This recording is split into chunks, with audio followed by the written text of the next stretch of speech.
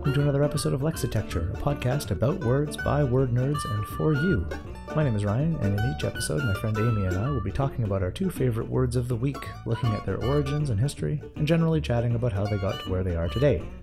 If that sounds like your cup of tea, come along for the ride and let's explore the weird and wonderful world of the English language.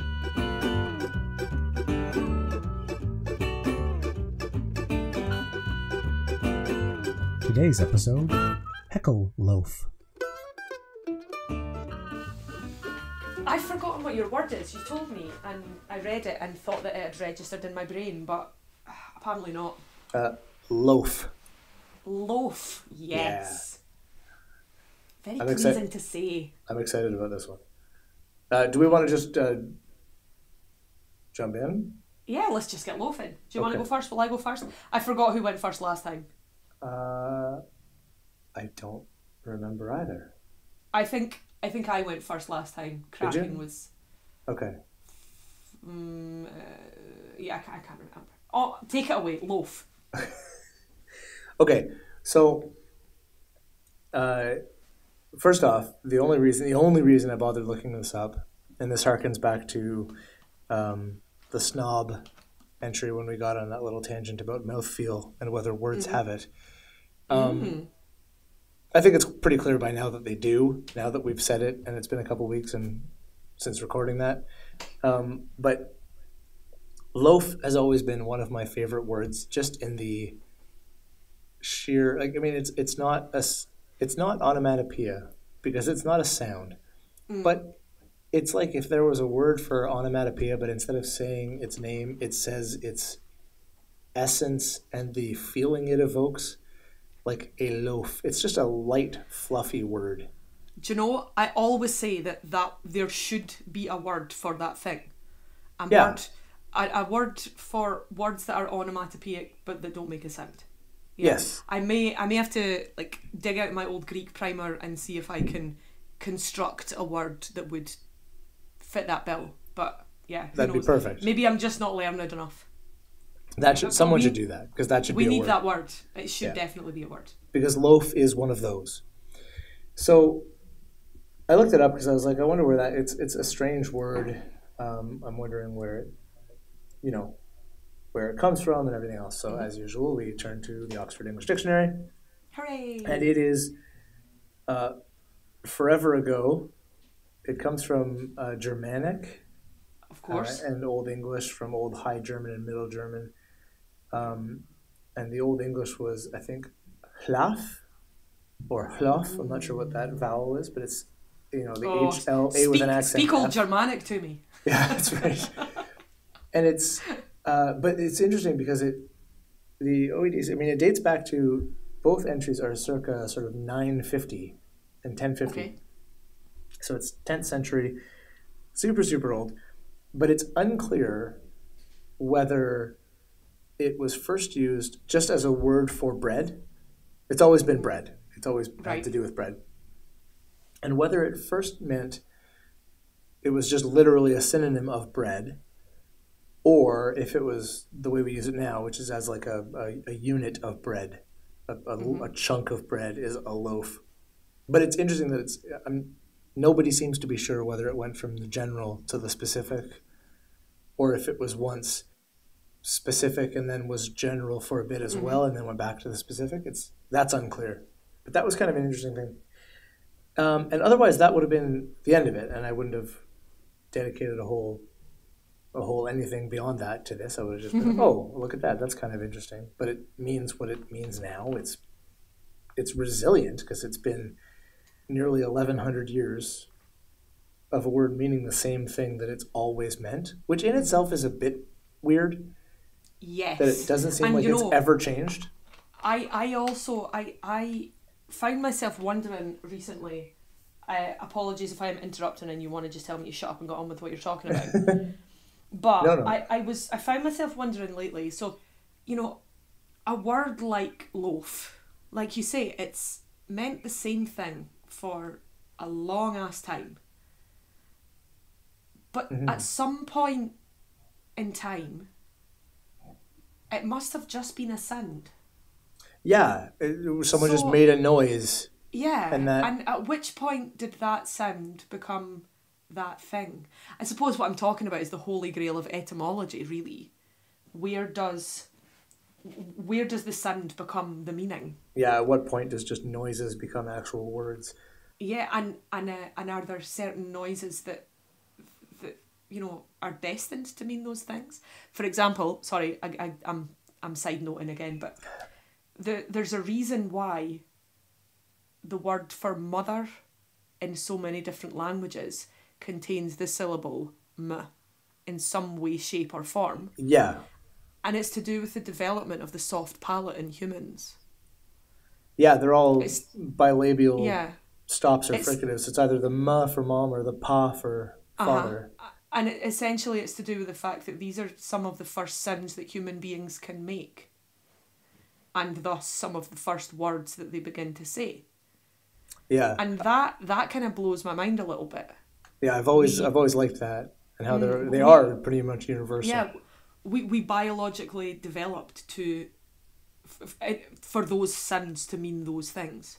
And I wonder if there are other examples of that. Such as loaf. Such as loaf. Pray continue, maybe. And I will shut my yap.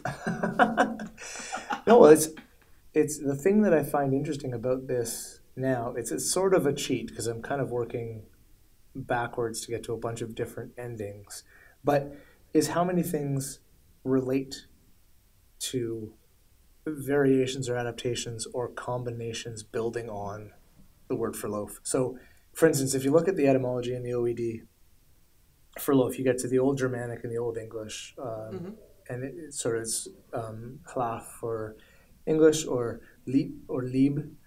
It says Old High German, Middle High German. It's like lieb or lieb. Old Norse has the same type of thing. Danish, Middle Swedish is lev. There's all these different things. But what's interesting is it talks about, and then it goes into how other words, when you sort of, the Gothic it says hlaif, and then whence gachlaiba is like a comrade or messmate, so someone with whom you share bread. Ah, lovely. Is like and then it relates that, which is something I hadn't realized, but of course it makes a lot of sense, to, here comes Latin, compagno or companion contains that pan, panio, which of is course. in French would be pain, and com meaning with, as with, in community. So a companion is someone with whom you share a loaf of bread. You share bread. So we get companion, we got all these different, like in German, the messmates and stuff like that. No, we don't really have, it's weird that we took bread and took loaf from German, but we took companion from, we don't really have an equivalent word for friend in English, I don't think, other than companion that involves bread, but from that different family line. What was really interesting to me, and this will be I'll finish on this because this was my big, like, what moment when I was looking this up, is the word Lord, which has as its etymological root the word loaf.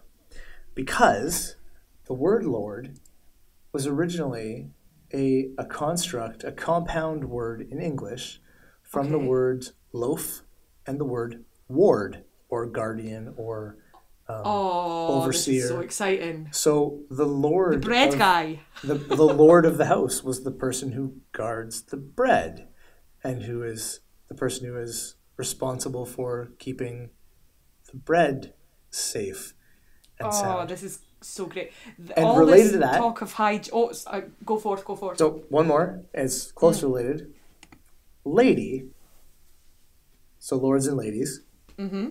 Lady comes from the combination, the compounding of loaf and this old English word, deej or gay or something along those lines. It gets the D from the first syllable of an old English word that means literally kneader, Kneader. So a lady was a loaf kneader, and a lord was the loaf guardian.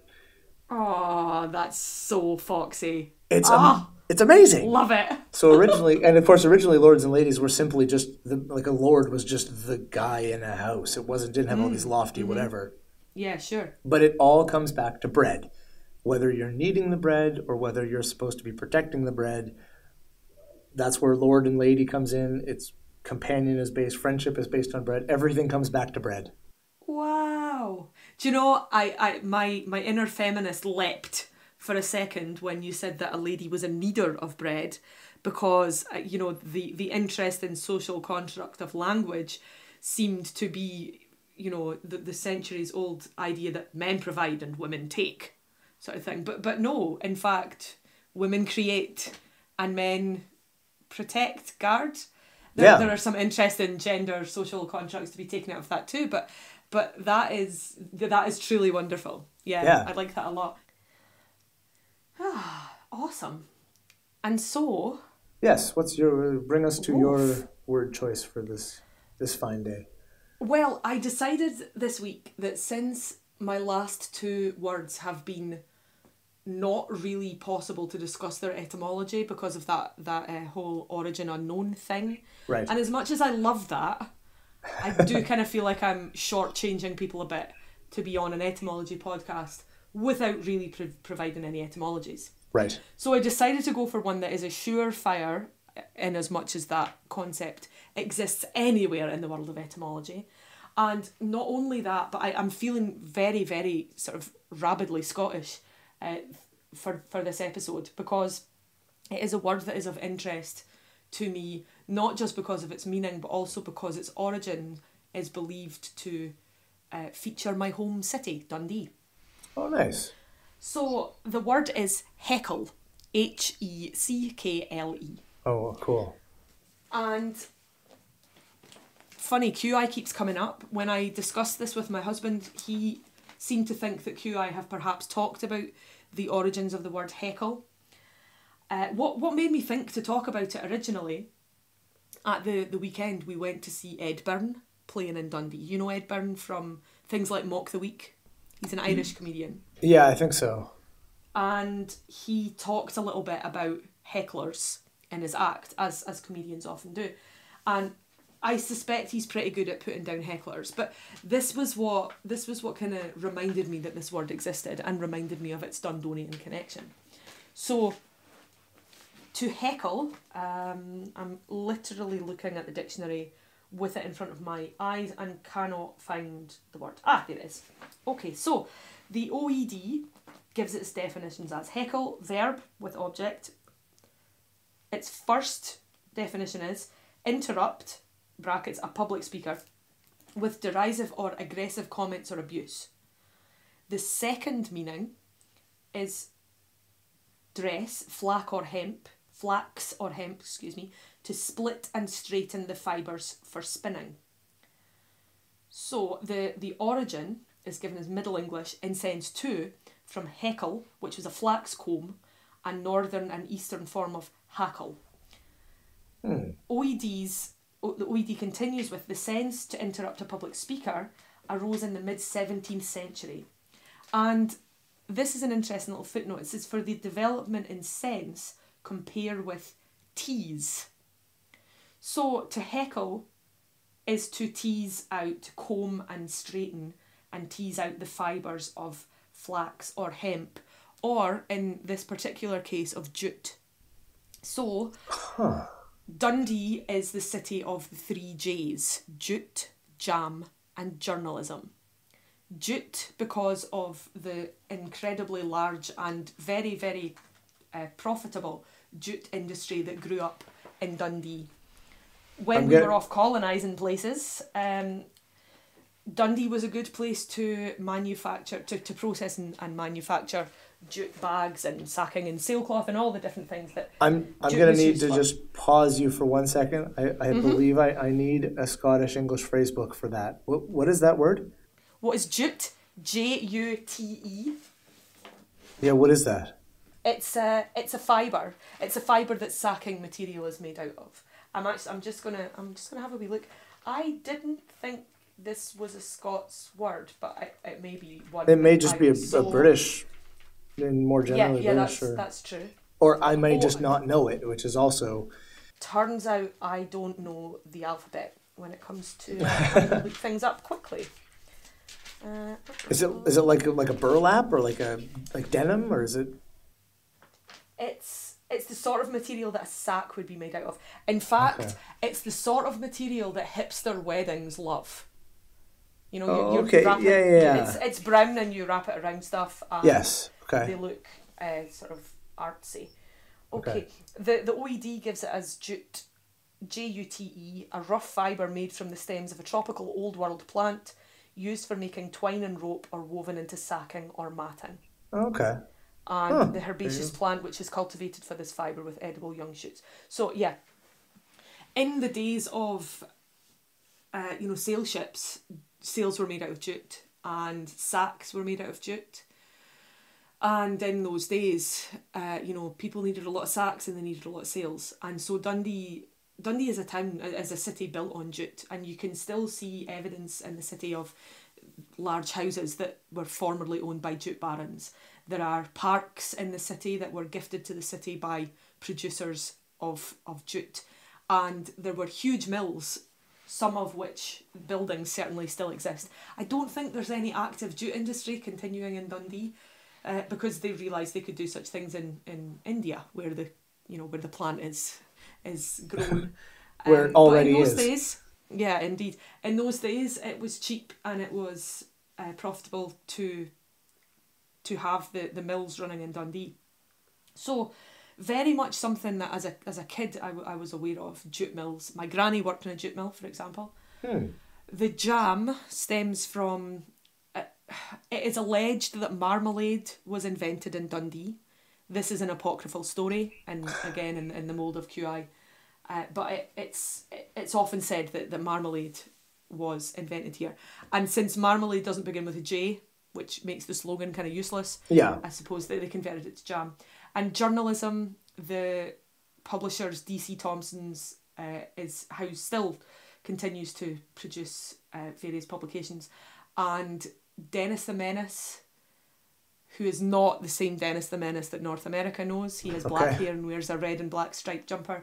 And Desperate Dan and the Dandy and the Beano and these comics. It tends to be the comics that they're famous for. But yeah, so they're publishers. They've published newspapers and magazines and comics in Dundee for a very, very long time. Anyway, so jute, jam and journalism. Heckle, to tease out the fibres, to comb them with a hackle comb or a heckle comb. Heckling was done by hecklers. In other words, there were people in the factories who were employed as hecklers. And Dundee, at one time, was a town known for its radical political views, particularly for its very spirited political meetings. And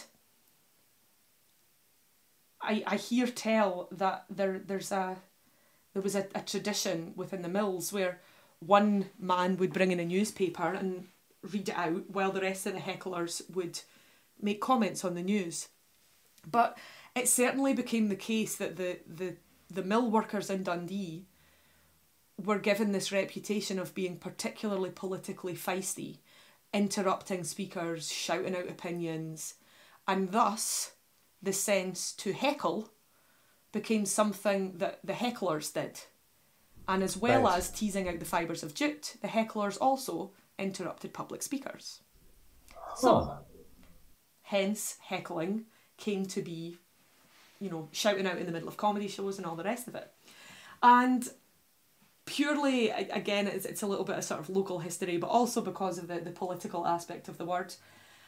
This brought me to the other thing that I know about oldie-timey politics in Dundee, which is that Sir Winston Churchill was the Member of Parliament for Dundee between 1908 and 1922. He was voted out and drummed out of the city, and I did a little bit of research into this. He was initially very popular in Dundee.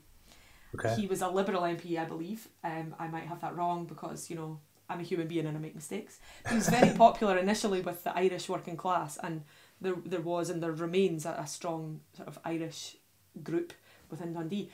However, he was responsible for calling in troops against a miners' strike, and following the First World War, troops were sent to Ireland after the war, and so of course that kind of damaged this Irish supporter. He also supporters. He also didn't support the women's suffrage movement, and he sort of dipped in popularity. Another reason why he was disliked in Dundee, he was perceived to spend very little time there, and he was eventually voted out and defeated by a temperance candidate, a teetotaler who thought that alcohol was sinful and terrible.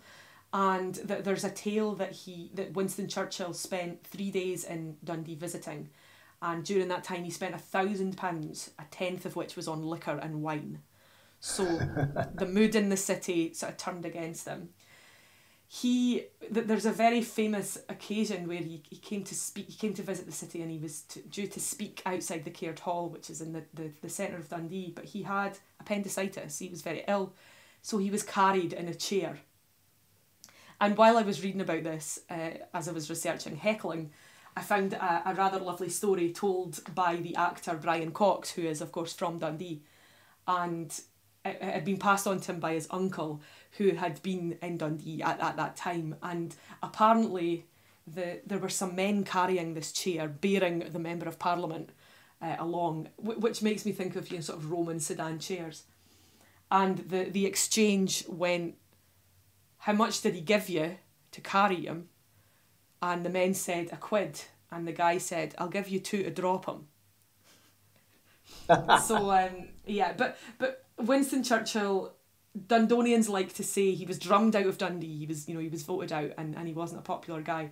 And then, of course, the fact that he went on to be Sir Winston Churchill, wartime Prime Minister, it's kind of, we don't really care about that, because once upon a time we kicked him out. That's right. So, yeah, within that atmosphere of political opinion and stridently given voice to those political opinions, the word heckling was born, and it is one that I feel quite proud of, if you like, in a sort of a local history sort of way.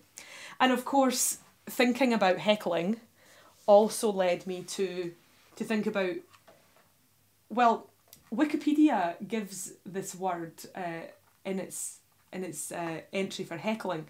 Apparently, if a comedian, particularly a comedian, although politicians do it too, apparently a heckle is fought off with a squelch. And that is a squelch. A squelch is the name given to a comeback to a heckle.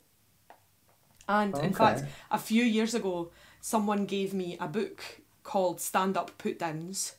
It says on the front it's compared by Rufus Hound, a British comedian, and essentially it's a collection of replies to hecklers by various comedians, and most of them are pretty. They're pretty spicy. Some of them. Yeah. Some of them are quite. Some of them are quite rude, as you would imagine, but This one I liked. There are quite a few in this book from Ed Byrne. This one in particular comes from Richard Herring, another British comedian. And Richard Herring, in response to a heckler, said, "If you're going to come and heckle, be prepared. Don't get so pissed you can't think. That's the first rule of heckling.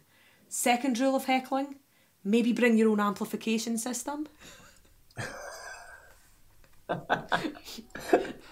But yeah, it's a very lovely book if you like seeing and hearing people getting squelched, which was a context for that particular word that I didn't know existed. So I was very pleased to have researched heckling. Yeah, that's very cool. Just to discover that one can then squelch in return. I also like the connection. Oh, sorry. Go on. No, go ahead. I was going to say, and that is my word for this week. That's fantastic. I really like the... I like the heckle and tease connection. Yes, which that was kind of a cool thing that they happened to be. That a heckler was also someone who teased, but in completely unrelated ways and meanings from the other, sort of the more common of the two words. Well, annoyingly, because I'm not very good at researching. Annoyingly, the last thing I did before we started recording this podcast was looked up my word in the OED. Because it was a word that was familiar to me and it was an etymology that was familiar to me, right. I knew what I was going to say about it to some extent, But of course, usually I would start with the OED. And if I had done that when I started my research, I would have also been able to tell you what I found out about the etymology of tease. As such, I only have what I've read to you tonight because I read it tonight. So it is perhaps something to kind of come back to because I'd be interested, as you say, I'd be interested to see if they are separate, to kind of... I mean, my guess would be that, because when you're teasing something, you're kind of picking at it and pulling on it and pulling it apart and separating it and disheveling it. And they're all kind of metaphorical things that are happening to someone that you are teasing verbally or psychologically. If you're doing it really well and if you're particularly good at it, you are pulling them apart. And in the case of both words, I've quickly just looked up tease. In the case of both words, I also love that these original meanings are now secondary in terms of the definition. Yeah. So the word once meant to process fibres, and in both cases, that's not what it means. I mean, it still means that, but it doesn't mean that first. First, it means to interrupt the speaker or to and like you say, metaphorically, you are indeed picking, annoying, pulling things apart, and all the things that you said. But it doesn't mean that anymore, although it kind of does. Yeah. That's awesome. Yeah. I like that a lot. Excellent. Good choice of word. Heckle. Heckle. Thank you. Hey, Roger, what do you say? Absolutely. Yeah, poor Roger has been a little bit jinxed of late with the technological breakdowns. However, so heckle is listed as either to be obstructive or to torment, and a heckler, dissentient or hinderer. And if mouthfeel for words exists, then hinderer is like having a hair in your teeth. Yeah, no, it is. Some very interesting potential to make some really bad mistakes if you're not an English speaker and don't know how to use a thesaurus very well. Which I do feel is a shame, because it must be hard. Oh, yeah. When someone says to you, here is this wonderful word that will help you with your vocabulary, it's almost as if they say, here, take this, and then go away and go, ha ha. That's right. Good luck, sucker. So, some of the others given in this category. So the category is 702, hindrance, and other verbs. We have hinder, hamper, obstruct, impede, delay. Oh, wonderful. Use Fabian tactics. Whoa. I do not know who Fabia or indeed Fabian is, but I'm going to have to find out some more about him. Yeah. Bother, annoy, inconvenience, trouble, embarrass, disconcert, upset, disorder, derange, trip up, get under one's feet, tangle, entangle, enmesh, ensnare. That's an interesting way to go, because in fact to heckle is to unenmesh, the physical act of teasing out the fibre. Right. Yeah, so we have lots and lots and lots. Hobble, hamstring, put off, meddle, stymie. Stymie is a good one. Stymie is a good word. I like it. Frustrate, filibuster.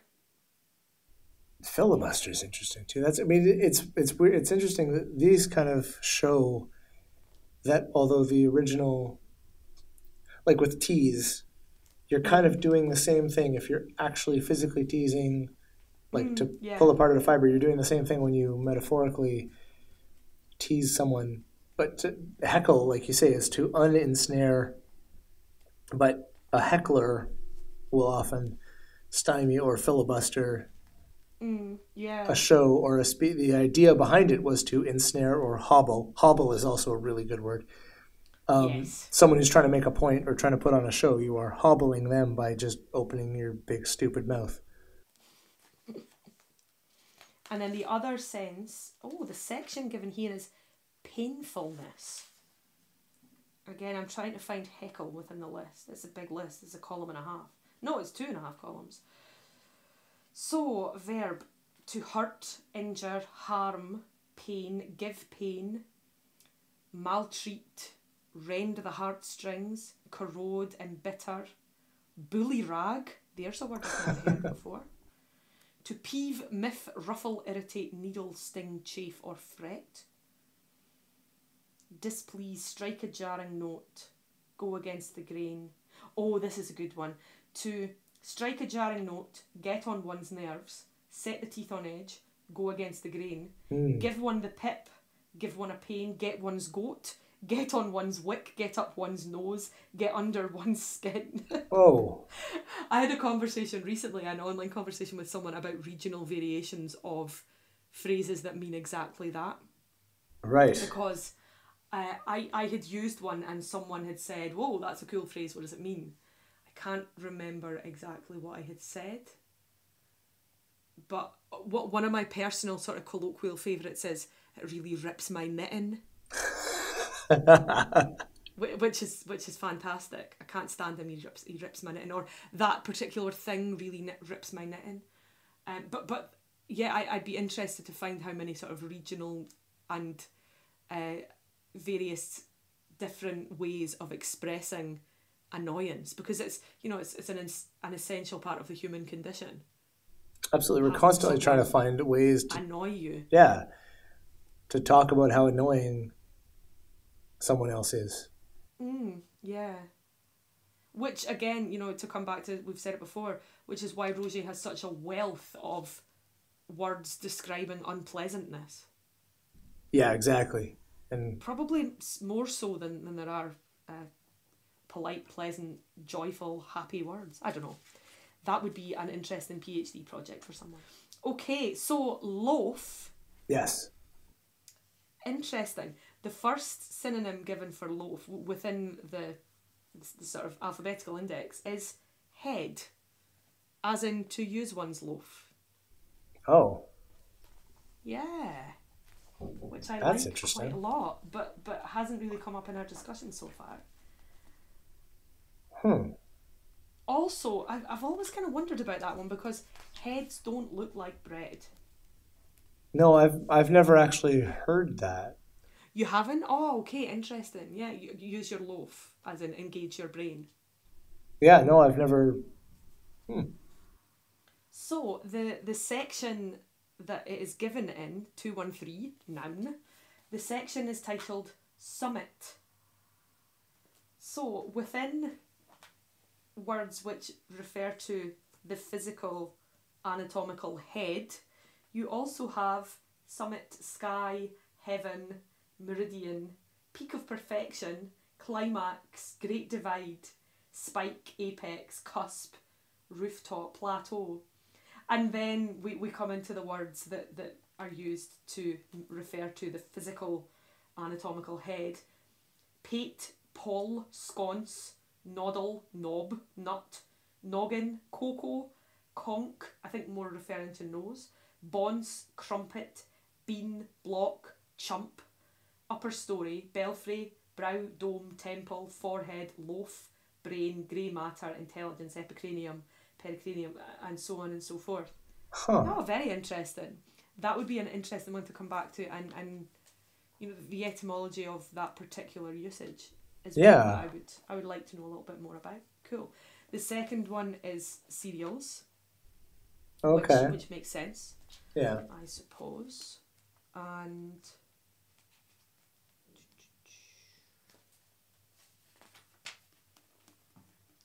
oh my goodness.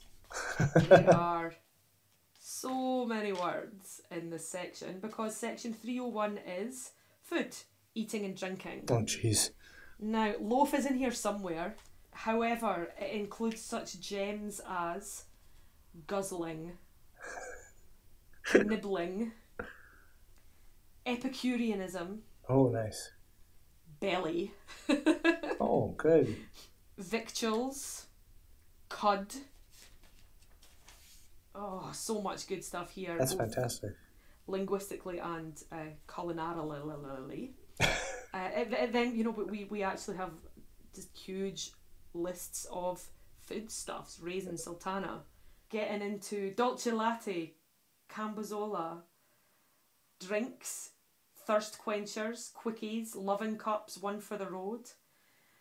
This is a section of Roger that is well worth checking out and taking a look at for the sort of socio-cultural reasons that we talked about earlier on, but also just because there are some thoroughly delicious words in here. Yeah, it sounds like it. And the section ends with bon appetit, here's health, here's to you, here's mud in your eye, bottoms up, down the hatch, slange, prosit, skoll, and finally, cheers.